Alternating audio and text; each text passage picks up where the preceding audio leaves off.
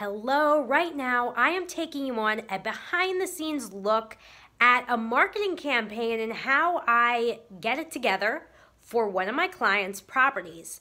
This client lists homes between $2 and $5 million, which means the home typically lasts on the market longer.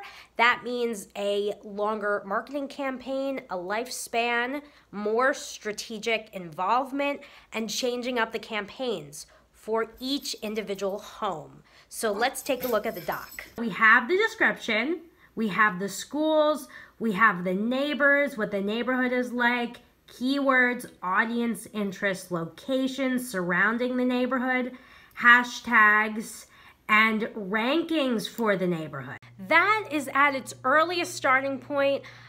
That is consistently evolving and changing and growing because I'm always researching and finding new information about the neighborhood and from my client about the property. Those are general categories that I will break the property campaign down into just for my eyes and the client so we know what's going on. We have a consensus, a write-up. It's important for my client to know that I know the area, I've done my part in the research. That is why it's presented in such a way. It's easily broken down into subsections so the client can take 5 minutes, take a look over it, make sure everything is right, and we're able to move forward with the campaign.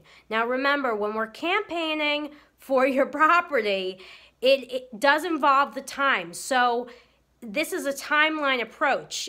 When you know you have a listing coming up on the market and say, okay, Francesca, it's September, I have a listing coming at the beginning of October. That is a great time, gives us about 2 or 3 weeks to strategize the property beforehand, make sure photos or video or open houses, brokers open, everything's in line with the property. I know what events are going on, how we're setting this out, so we're able to just execute and move everything forward on time. The less notice you give me, the less of a campaign response you will get at the time you want it. So let's just say you have a property that's going on the market tomorrow and you tell me today. Well, due to the scheduling of my week, I will definitely let you know that we will get moving on this campaign as soon as possible, whether it is tomorrow or the next day. However, it may be a simpler post, right? Just to introduce the property.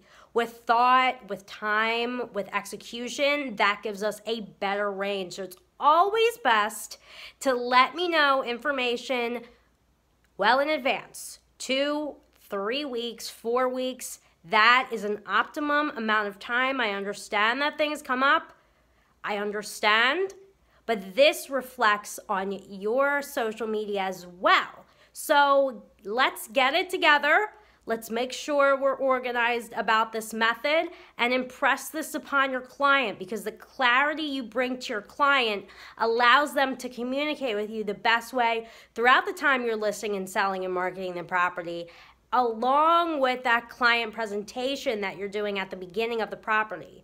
And we're well aware of what's going on.